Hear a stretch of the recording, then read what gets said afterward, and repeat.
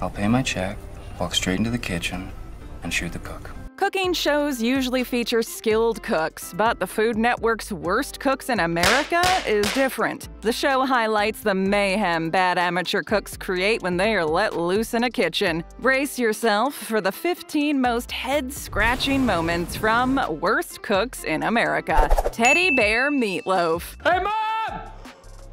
The meatloaf!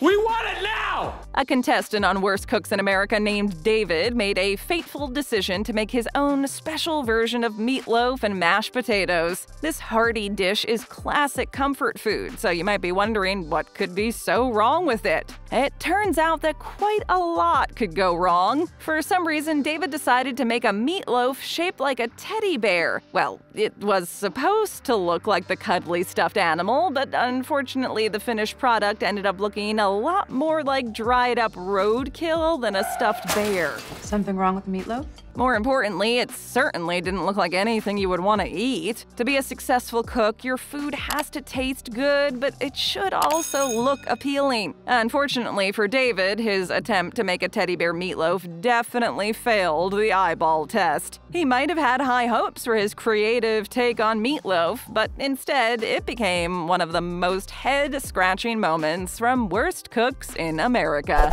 Rainbow sprinkles. Come on, twinkle, twinkle, baby, twinkle, twinkle. One of the contestants came up with an interesting take on a shrimp dish that won't soon be forgotten. Shrimp is always a popular ingredient with foodies and cooks alike, but this doesn't mean it can't be easily ruined in the wrong hands. The young woman in question decided to make a shrimp dish with a medley of vegetables, including carrots and potato wedges. Potatoes. You might be thinking, so far so good, but then she kept going. For some reason, she decided to top off her seafood dish with a generous helping of rainbow sprinkles. This seems more like the kind of cooking decision made by a 6-year-old kid who loves sprinkles than by an aspiring cook. Of course, sprinkles are delicious and can be a great addition to many kinds of desserts, but this wannabe cook has proven why sprinkles don't go with everything. Don't drink and cook. Boy, that escalated quickly. We all know about the danger posed by drinking and driving, but what about drinking and cooking on the Food Network? If the contestants on Worst Cooks in America are any indication, the network should encourage contestants to avoid hitting the sauce too heavy when they're working in the kitchen. Keep it moving. It seems like a lot of the contestants have sipped a bit of the cooking wine during the show, but one contestant named Jenny decided to indulge a little too much. Her cooking skills were in doubt to begin with, and adding alcohol to the mix did nothing to improve her results in the kitchen. However, you could probably find some cooks that insist they work better in the kitchen with a few drinks in them. Drinking and cooking can be a risky behavior and result in some less than tasty dishes. Jailhouse burrito. This burrito is delicious, but it is filling. Prisoners have been known to make their own version of wine and other alcoholic drinks while spending time in jail. Does jailhouse wine mean there's a place for jailhouse burritos? A contestant on Worst Cooks in America thought a burrito assembled from a selection of odds and ends and wrapped in paper towel would be appealing to the judges. For some reason, this shady burrito had to be left sitting with a weight on it for a while before it was ready to eat, but it's probably best to just leave it at that. I will get you your chicken burrito. Burritos are a popular and versatile item that provide cooks with an opportunity to be creative, but this cook seemed to go out of his way to commit a culinary crime. He probably won't have to do jail time for his discretion, but his jailhouse burrito is going to do some time on the list of most head-scratching moments from Worst Cooks in America. Dog food. Is that dog spit? How could there be so much? Contestants on cooking shows like Worst Cooks in America have been known to use some unconventional ingredients in their recipes, but one contestant in particular has gone to the dogs. The contestant in question was met with shock and disbelief from the judges when she revealed her favorite ingredient to use in the kitchen. For some inexplicable reason, she loves to use dog food in her recipes. What? The idea of using dog food in recipes might sound like an unappetizing joke to foodies and cooks alike, but she wasn't kidding. She insisted she was being serious about her strange choice. You have to wonder what she was thinking, but it's also a reminder that you never really know what ingredients might be in any particular dish. The decision to use dog food in a recipe is definitely one of the most head-scratching moments from Worst Cooks in America. Playing with knives. All right, guys. Your time starts now! There are certain basic skills that all aspiring cooks just have to master. One of these basic skills is how to use a knife properly. One of the contestants on Worst Cooks in America had a lot of trouble with this basic skill, and it cost her. The contestant was having a lot of trouble cutting vegetables until one of the judges realized she was using the dull side of the knife instead of the sharpened edge.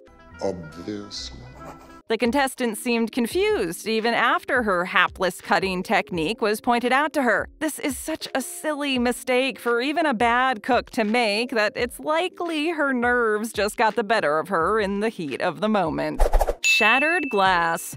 You're all failing right now. Congratulations on your epic fail! Safety is an important consideration when you're working in the kitchen, whether you're trying a new recipe at home or competing on an episode of Worst Cooks in America. Sharp utensils and open flames mean you have to stay on your toes, and you also have to use the right pans when you put food into a very hot oven. One of the contestants failed to follow this rule and paid a heavy price. You screwed up. Her recipe was completely ruined when the glass dish she was using shattered into pieces inside the oven. She lost the pan, her recipe, and she had to clean up a very messy oven. When you find your oven filled with shattered glass and dripping food, you know things have gone very wrong in the kitchen. Candy dish. Fee, fi, fo, fum. Give me all your candy and gum.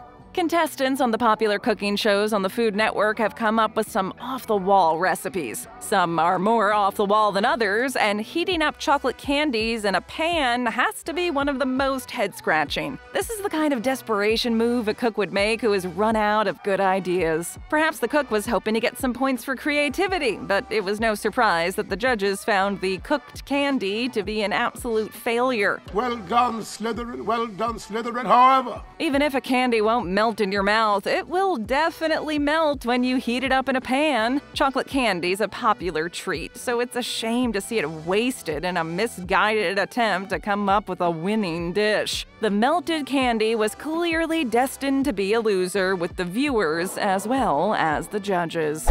Love connection. He says I love you. What? I love you.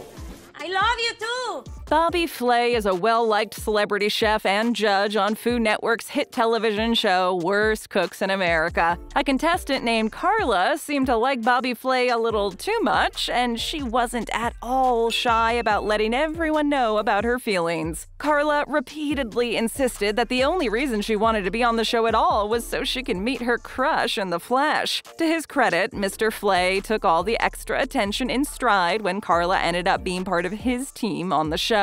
It's hard to see how Carla could have been any happier with the way things turned out for her. To Carla's everlasting delight, she finally got her once-in-a-lifetime chance at her love connection, and it became one of the most head-scratching moments from Worst Cooks in America. Cooking oil? So which one's olive oil? Whether it's virgin olive oil, corn oil, or canola oil, these cooking oils are a basic ingredient that all cooks are familiar with when they get in a kitchen. Apparently all cooks except a contestant named Ellen. Maybe her failure to understand the correct uses of cooking oils explains how she ended up on a cooking show called Worst Cooks in America. Let's do this. It isn't as though Ellen failed to master a complicated technique or failed to identify an exotic ingredient only experts would know about. She was stumped by a bottle of cooking oil, and there's no way to spin this.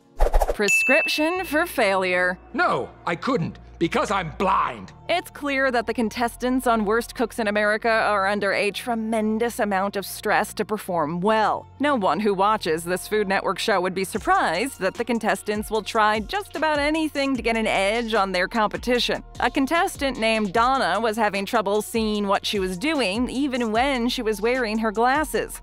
Do you see me? In an attempt to solve the problem, she came up with an interesting fix. Donna tried wearing a second pair of glasses over the first pair in a misguided effort to see better. Needless to say, her innovative plan didn't work very well, and she continued to struggle on the show. Maybe Donna needed a better prescription, but many people would agree that she also needed some better cooking skills, whether she had perfect eyesight or not. Quick grilled cheese. Hey, baby, give me a grilled cheese deluxe and make it snappy. Worst Cooks in America featured a contestant named Kendra, who was a Playboy model before she appeared on the Food Network. Her considerable success in front of the camera as a model clearly did not translate into the same success in the kitchen. There are many variations on the classic grilled cheese sandwich, different kinds of bread, different combinations of cheeses, and other tasty fillings. It's actually kind of hard to mess up grilled cheese, unless you literally have no idea what you're doing in the kitchen. Emotional damage! This was apparently the case with Kendra because her grilled cheese recipe called for putting the sandwich in a blender. Her somewhat unique take on grilled cheese is hard to believe, and the judges never got an explanation that made any sense. What does make sense is that it became one of the most head-scratching moments from Worst Cooks in America.